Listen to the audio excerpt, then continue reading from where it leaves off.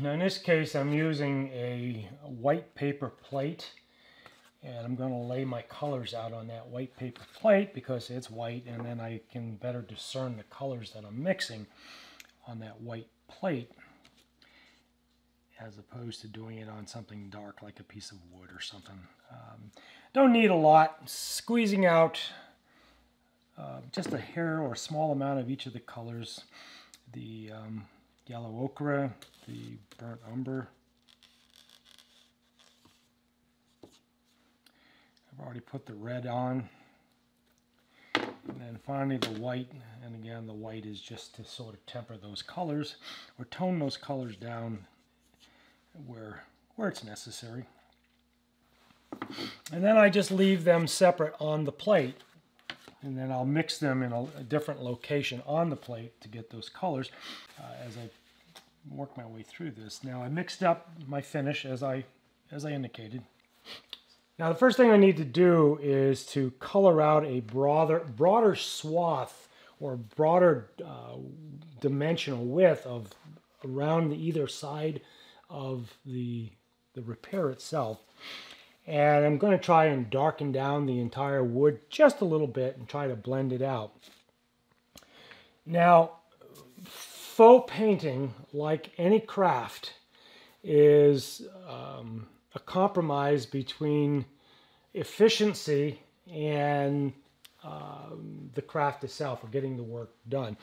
So there has to be some patience, because sometimes this stuff can be tedious. And not only that, but you have to, in your patience, you have to realize you cannot press or push the physics of, or the chemistry of the products you're working with in this case.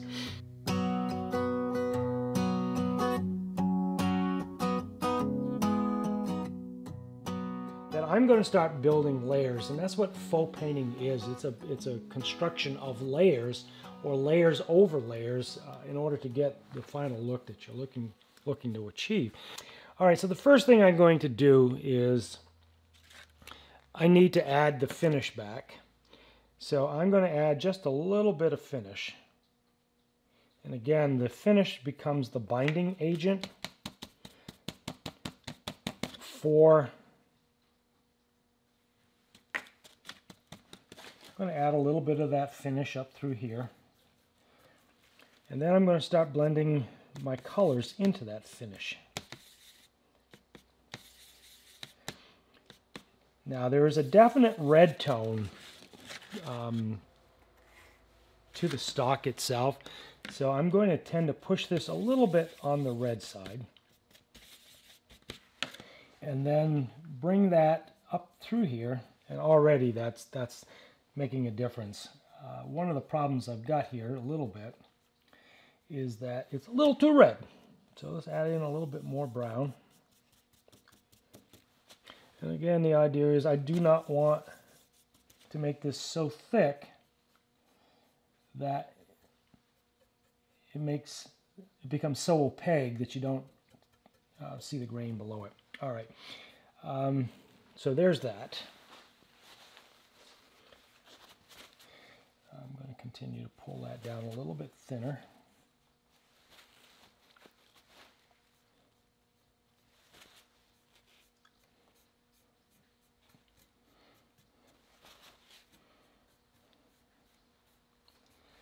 Nice. All right.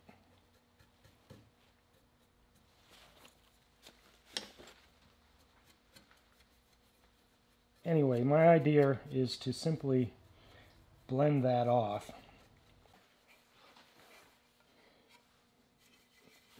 Man, you don't get to see the color like I do. Unfortunately, the camera can't really pick that up the way I'd like it to. Now goes back and blends into what was there, and I can see straight down into the grain, so I haven't made it opaque that I'm hiding the wood structure below. All right.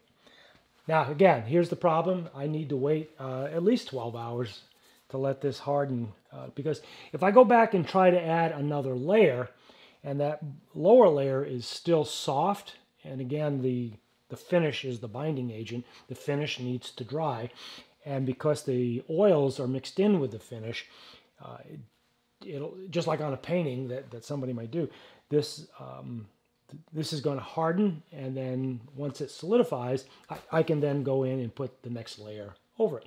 I'll see you guys in about 12 or 24 hours. So we blended the color off really well, and now the repair itself, or rather this wood that surrounds the repair, is colored and looks very, almost exactly like the rest of the gunstock. I still have that line that was created by the epoxy itself.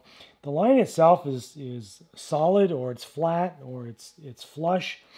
But again, the epoxy has thickness. So now I need to make that line itself disappear. So what is the opposite of dark? The opposite of dark is light. So in order for, I'm going to reduce that impact of that line by adding in a light, over applying a lighter color over the top of that, blending that off, and then I can add back the color over the top of that when that's dried. So let's start there. Going to add white and burnt umber. This is just sort of figuring this out as you go, just adding a color.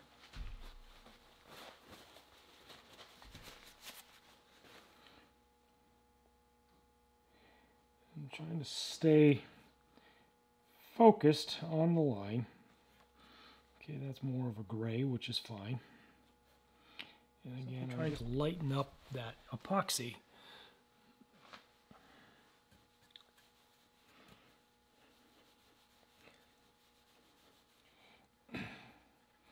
It's hard adding a dark color over a dark color. So by lightening up that epoxy line, when I go to paint in the final colors, I'm painting it over white and not over black, or the appearance of black. That actually looks very good.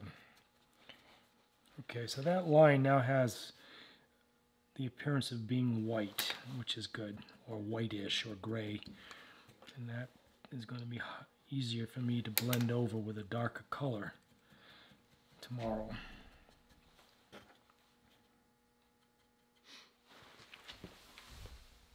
See you tomorrow. All right, so yesterday we painted out that epoxy line with a gray / tan color, and again the opposite of dark is light. So we painted that out with that lighter color, and the epoxy line itself has disappeared. Now with that crack, or the line itself gone, essentially I can now begin to paint over that and then paint in the grain coloring itself, which is the faux itself. So let's go ahead and do that. Now we have several prominent grain lines, and one of those, there is the walnut brown itself, and then there are these grain lines that we're going to try to highlight in order to draw the eye away from the crack itself. We'll bring this in, and then we'll bring this in. All right.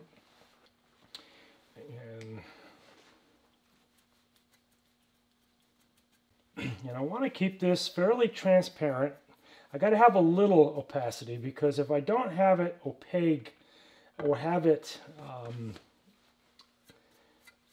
have the pigments dark enough and all I can see through is the wood below completely, then I'm not really painting out the cracks. So we're trying to find this blend, or this balance between seeing the wood grain, but also at the same point we're trying to hide the crack itself. All right, we're going to stop right there, and then that color is just about perfect. So we're going to come back tomorrow. We're going to use a finer brush, and then we're going to paint that those darker grain lines that are true to this particular gun, and that'll help. Again, the idea is we're trying to fool the eye. We're trying to steer the eye away from the repair and into the color of the wood itself. All right. So the next thing we need to do is to paint in or faux in those character lines or dark lines or grain lines that represent the walnut, or in this case this walnut. We have some pretty distinct lines that come around. We're going to try and color those in and make them have that character of the wood stand out just a little bit more. I'm going to grab a little bit of black and see if I can't darken that a little bit more. Now in this case I'm using an ivory black. I'm actually going to try and turn that line almost completely black. And then we'll see what that looks like.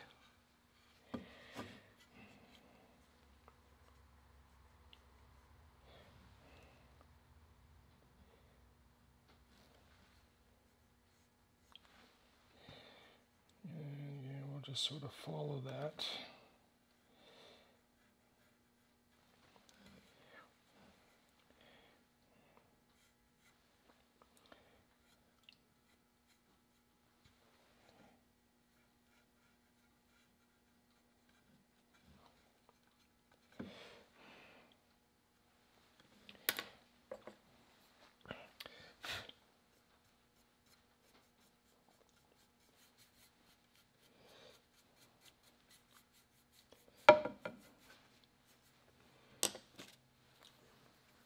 That's much better.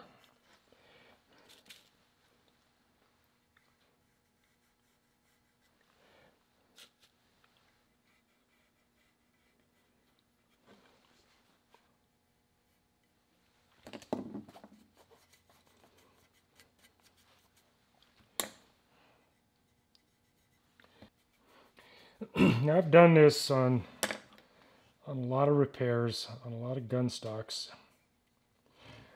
There's a Springfield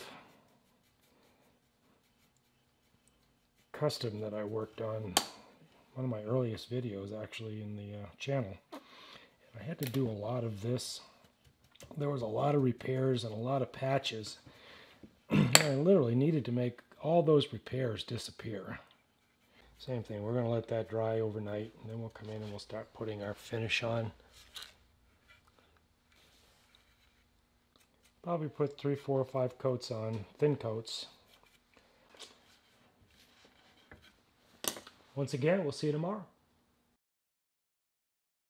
So again, we're starting out with a real thin coat. And we don't want to rub too hard because underneath this is all of those colored finishes or colored the faux coloring that I've added. So I don't want to rub so hard that I've rubbed that off. I want to give that a chance to stay in place. And then I'm putting this first thin coat as a protective layer over those colors. And the nice thing about the finish is it gives a level of transparency that pushes its way down through into the wood and the wood grain below it. So anyway, all right, that's first coat, and I'm not going to bring you back for every coat. I'm going to probably put on, I don't know, 5, 6, 7, 8 thin coats, and you don't need to watch every one of those coats because it's going to go on just like what I've done. And again, the objective is to sort of fill in whatever is left of that crack with finish, and then to make the whole thing disappear as much as I can. When I'm done, I'll bring you back and I'll give you some before and afters, so don't go away. The project's done. By the time you see this video, it'll be back on its way to Tennessee and its owner. So I'm going to post a before and after just before I close out the video, so you get to see where I started and where we ended up on this. If you enjoyed the video, give it a thumbs up. Subscribe to the channel if you haven't already. Ring that bell so you get notified the next time I post a video. I'll see you in the next one.